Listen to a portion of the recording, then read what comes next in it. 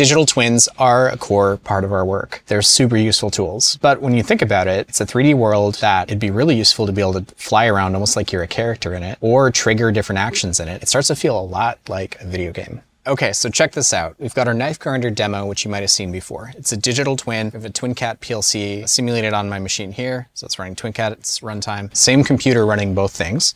Now we've souped up this demo with a video game controller. With a little bit of code, now we can fly this camera around, which is pretty fun.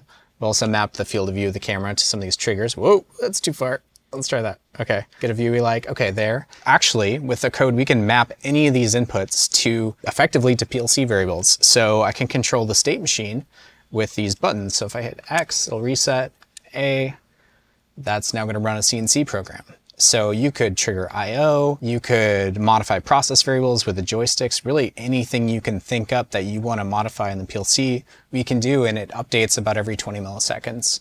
So really powerful in that actually if you just change the address in our extension, you could talk to a real PLC and do the same thing. So you could take this gamepad and start controlling variables on a real PLC while visualizing it in Isaac Sim. There's so many cool things you could do with this. If this is the kind of thing you're interested in or you'd like to hear more from us, hit us up. We love talking about Isaac Sim. Have a great day. Thanks for checking out our demo.